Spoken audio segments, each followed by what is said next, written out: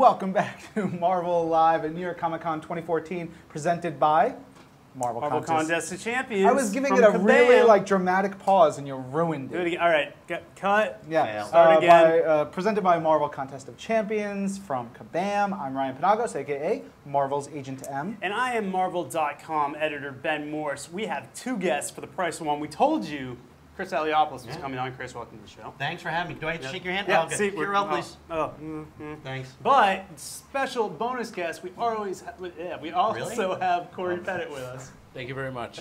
Sorry for fumbling that. Wow. Yeah. It's all right. We're off to a Nailed good it. start. Professionals here all day long. Yeah.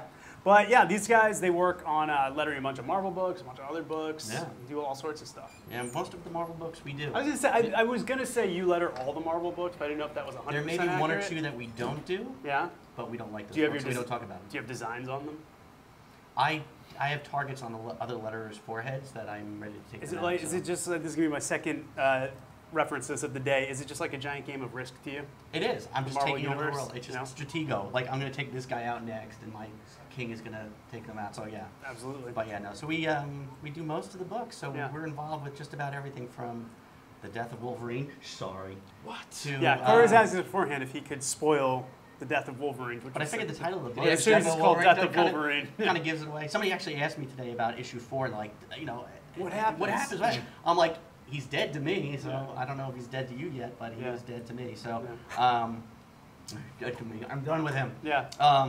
So, but yeah, I'm even working on Axis right now, and the Spider-Verse, which is we were just talking about this one. So, if anybody doesn't realize, I wrote Lockjaw and the Pet Avengers. Yes. And one of the favorite characters was Miss Lion. Mm-hmm.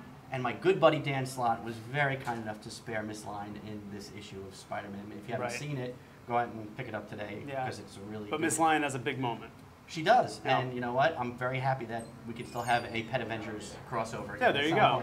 So he saved the day. Well, Wait, is it he or she? Because in your book, it's... In my book, it's a he named Miss Lion because I thought it was much funnier. It is very funny. That to me, that's canon. Like that's what I believe. So I don't know on Spider-Man and His Amazing Friends if he was ever referred to as a he. Well, if it I haven't wasn't seen it, so. If it wasn't referenced, then that means your version supersedes. Right. Plus, it's a Marvel 616. Yeah. Basically now. Yeah. So we win.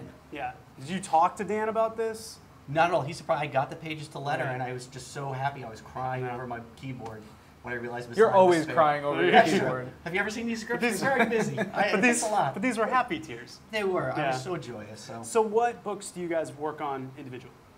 Wow, what are you working on right now? I'm working on Guardians, X Factor, all new X-Men, Hulk. Yeah, he does a lot. I mean, I did Wolverine. Yeah. Until I killed him. Yeah, until he killed him. So yeah, no, it's Ultimate Spider-Man still. Yeah. He's been Miles doing it Morales, Ultimate Spider-Man. Yeah, I did it years ago. He's been doing. You've probably been on there the longest right now. Since it was like issue 80 or something like that. Yeah.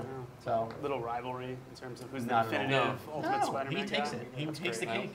He's done. God, you've done some runs that were very long. Yeah, I did. I had the longest run of Amazing Spider-Man until Joe beat me. Joe took over the book from me, and then he. That's what we do. We sort of trade books. Now it's my turn. But I had the bad thing. I had the Superior Spider-Man run in there, so it breaks up the Amazing Spider-Man. So I lose. You don't. Yeah, you don't. I don't get the those long run. So.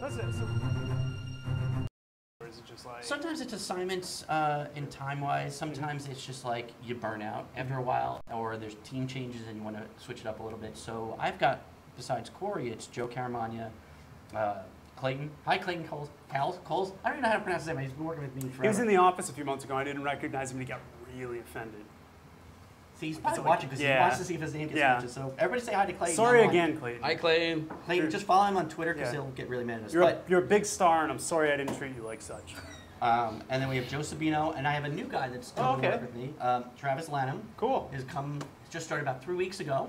And so he's all set up, and he signed his paperwork, so he's working with us. So he's the newest member of the Marvel team. So What's his background? Welcome, Travis.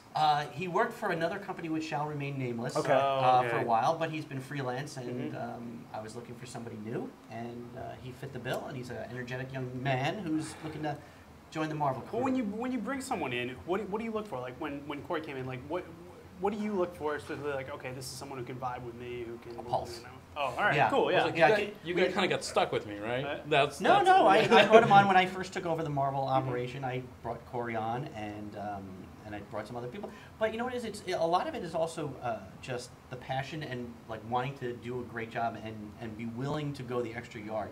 Every one of these, as I bump into the microphone, every one of these guys always like Cory. Will he'll be here on a Friday night until 11 o'clock. Oh, wow. trying to- Here at the Javits? At Javits, Wow. Yeah. well, he's out front. He needs money. We I mean, don't that's pay a lot. great. Yeah, So I mean, I whatever pay these guys works. nothing. So he's out.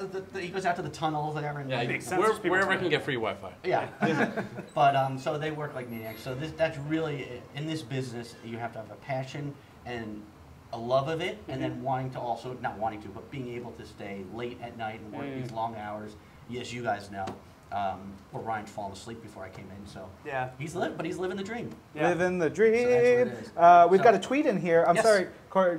We got a tweet in here from Mark Beasley. He says, "Shout out to the best letterers in comics from the trade paperback department at Marvel." Aw, There you go. hi, Oh, Mark. thanks, Mark.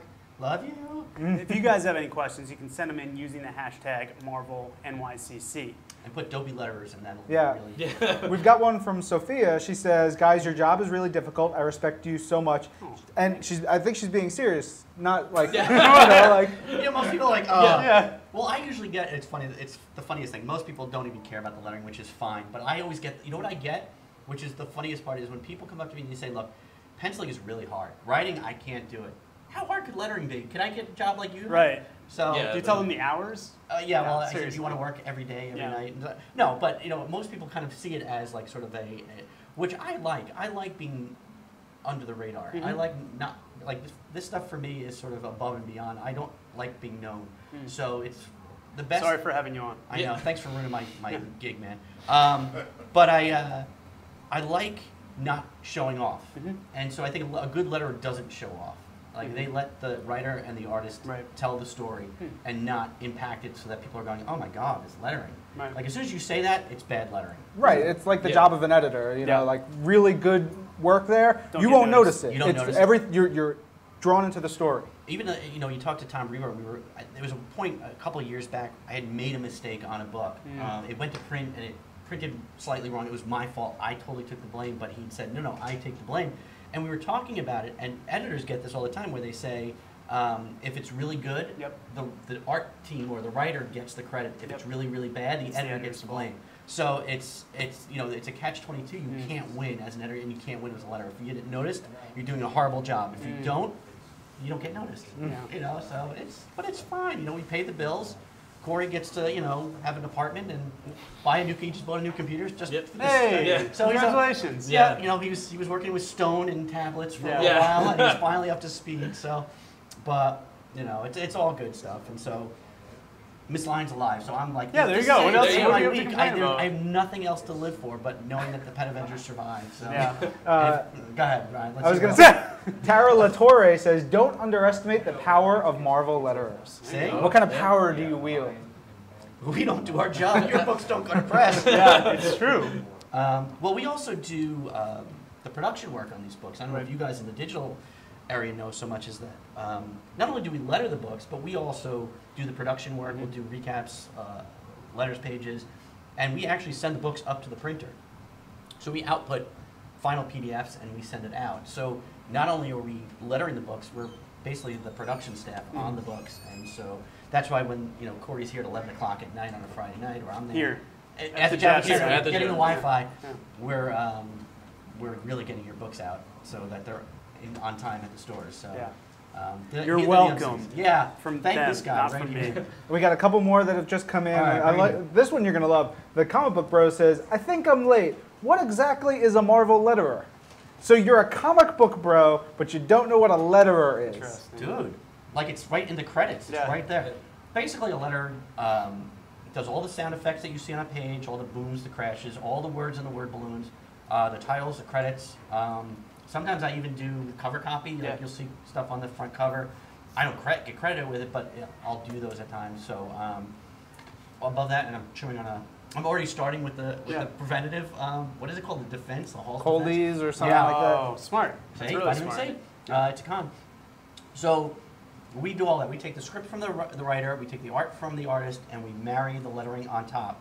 And there you have it. And then the editor rewrites it, and then the writer rewrites it, and then the editor rewrites the rewrites of the rewrites, and then we do it, and then we finish it, and then we send it off to the printer. Yeah. That's fair. All right, go ahead. What's next?